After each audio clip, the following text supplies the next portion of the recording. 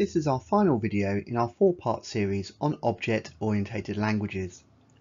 In this video, we discuss polymorphism.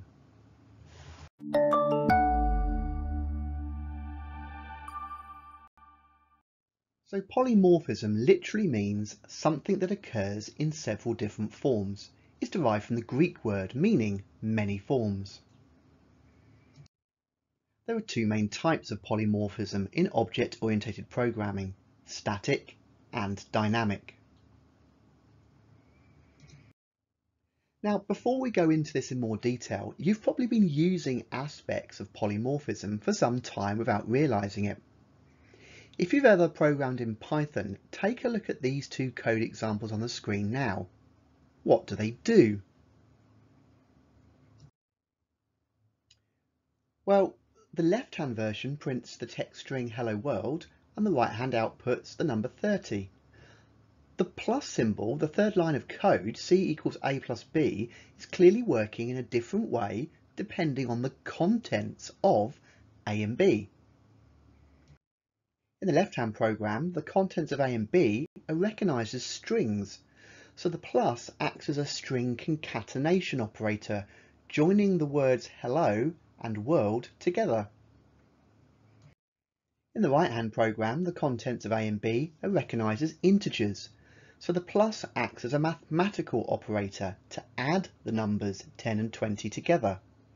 This is an example of polymorphism in action. The plus symbol can take on different meanings depending on the context in which it is used. So let's first look at static polymorphism. This allows you to implement multiple methods of the same name, but with different parameters within the same class. And this process is known as method overloading. Now, in order for this to work, the parameter sets must differ in at least one of these ways. Either there needs to be a different number of parameters, e.g. one method accepts 2 parameters while the other accepts 3. The types of the parameters need to be different, so one method accepts a string while the other accepts an integer, or they need to expect the parameters in a different order, so one method accepts a string followed by an integer while a different one accepts an integer followed a string. Now this last one's not considered very good practice because it can cause quite confusing programs. Now overloading is not covered specifically in the specification, so let's focus now on the form of polymorphism you will see in the exams, which is dynamic polymorphism. So with an inheritance hierarchy, you already know that a subclass is able to override a method of its superclass. This allows the coder of the subclass to customize or completely replace the behavior of that method. We talked about this in part 2 of our video series. This is a form of polymorphism. Both methods share the same name and parameters, but they provide different functionality depending on whether they're implemented by the superclass or the subclass. So let's actually have a look at an example with some code. So here we have a class for a generic bird object. It has one method, make sound, and our generic bird, as you can see, makes a chirp sound if we call its make sound method. We create another more specific class called duck, which inherits from the bird class. We provide duck class with a more specific version of the make sound method, quack. We do the same thing twice more to create crow and canary subclasses. And as you can see from the make sound methods in each of those, crows go squawk and canaries go tweet. Now let's imagine we instantiate or create one of each of a bird, duck, crow and canary object and place them into an array called bird array. So what would be the output from this loop shown here? For counter equals 0 to 3, access the bird array, go to element counter, so it will go to the first element of the array 0, then the first, then the second, then the third, and each time call make sound.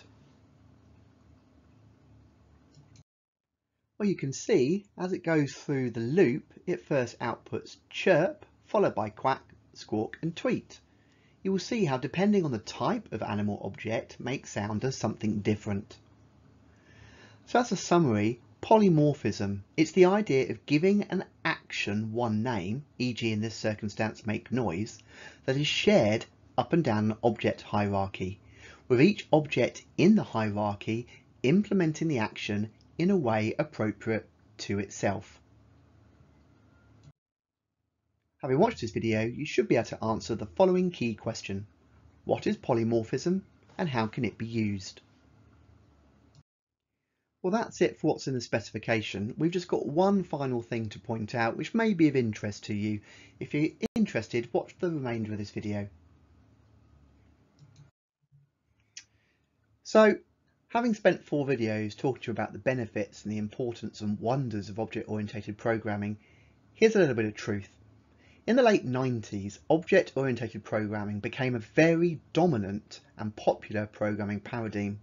Lots of money was invested in it by major companies, including Microsoft.